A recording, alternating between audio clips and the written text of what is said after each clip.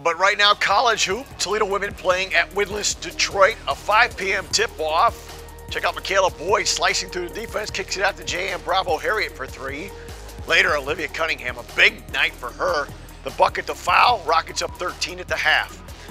Rockets took 33s tonight. They made 9. J.M. Bravo Harriet had one right there, 17 points total on the night. Coach Cullip's team 8-3. No spoiler here, they'll go 9-3. Cunningham, she was suspended and did not play in UT's 2 games down in Florida, but tonight she came back with a vengeance. 19 points to lead UT. Rockets win 81-64. Yeah, it's a pretty good Christmas gift. That's coach is really honing on us, going into the break on a win. So I think, we did a good job. It was a hard lesson to learn for her, obviously, to go through that. But I think it's also good to see her have the maturity to say, you know what, when it's over, it's over. And I'm going to come out and help my team and do everything I can to help us win.